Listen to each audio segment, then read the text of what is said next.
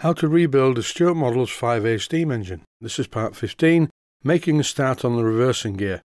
And this is a very strange kind of engineering. This is working with castings. When I look at this, I think it would be easier to fabricate these parts.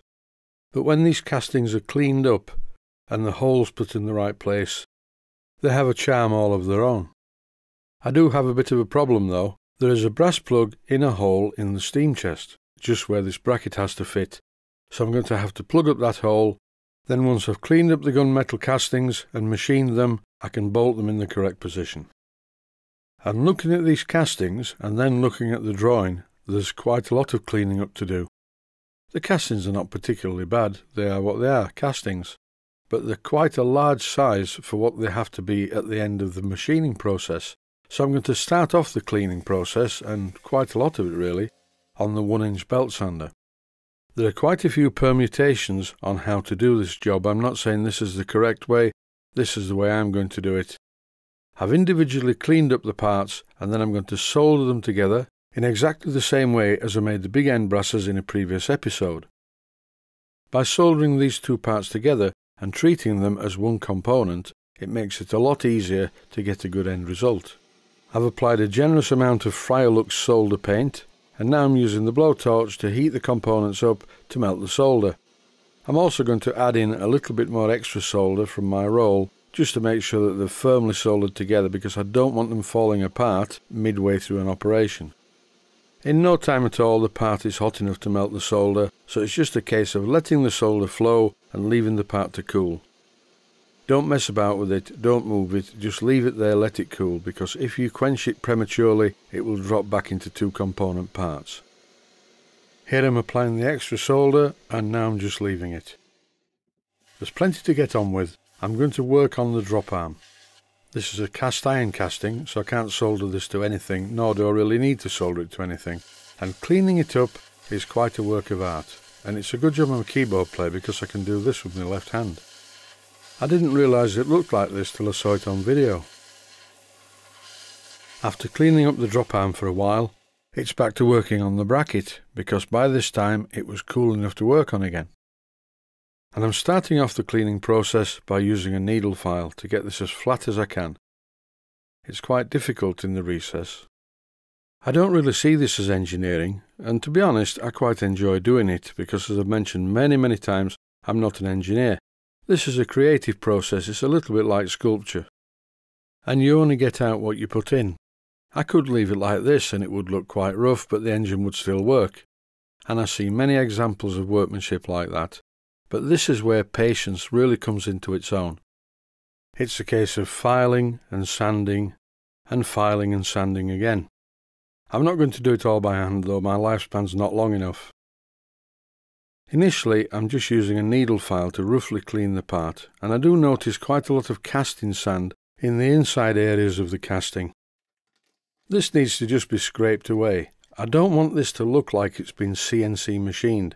I want it to look like a human being has put some effort into cleaning it up with a file and sandpaper and little machine tools, etc. And the small machine tool I'm about to use is my Minicraft drill, fitted with a drum sander which just about gets into the recesses. It would be possible using things like dental burrs and small drum sanders and little grinders to get the finish on the inner surface just as shiny as the finish on the outside surfaces, but then it wouldn't look like a casting. It will look okay in the end. Even though this part I'm working on is actually two pieces, as you know, I'm working on it as though it's only one. So now it's time to drill the hole through the centre of it. And I'm making sure it's exactly where I need it to be, and this is how I generally do it. I mark it out and I turn the drill chuck by hand just to make a little mark with the centre drill, and when that gets to be somewhere near, I put the power on and drill deeply into the work with the centre drill. After using the centre drill, I drill a hole 1 imperial size at less than 5/16 of an inch, and the reason for doing this is so that I can put a reamer through to get the final finish and an accurate size to the hole. I'm possibly running slightly fast for reaming, but I'm feeding the reamer in very slowly and I think the hole will be okay. I don't want it too tight anyway. This is not a piston or a cylinder, it's just a bracket that holds a shaft, that holds a drop arm, which moves the levers that move the expansion link. So now the component has an accurate 5/16 of an inch diameter hole through the middle of it, nicely reamed. So what I'm doing now is using the drum sander to smooth out the area where I need to drill a couple of holes to take two 4BA bolts which will fasten the bracket to the side of the steam chest. So I need something for the 4BA bolts to press down onto when they're tightened, and it needs to be fairly even. You can't press down on something uneven because it will not be right at all. I could put this in the milling machine, but then it's really not going to look like a casting. So I'll continue doing it this way, and at the end of it, when it's fastened to the engine, I can be quite smug thinking, I've made that.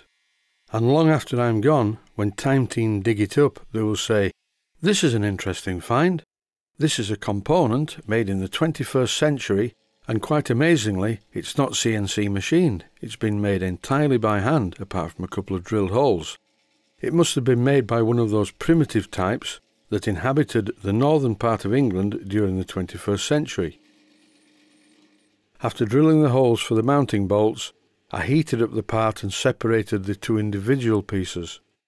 I'm trimming one of the pieces, followed by the next piece, to the exact size shown on the drawing, and you can see this because I'm using a micrometer to keep checking it. By using a reamer to accurately size the holes in the bracket, the fit is quite good on a piece of 5/16 of an inch diameter stainless steel, and even though I've got the brackets back to front, you can see the principle. In between this bracket is fitted this drop arm. Because all the surface dimensions were done on the belt sander, when the part was one component and the holes were also drilled at this time, the part is very accurate for its intended purpose.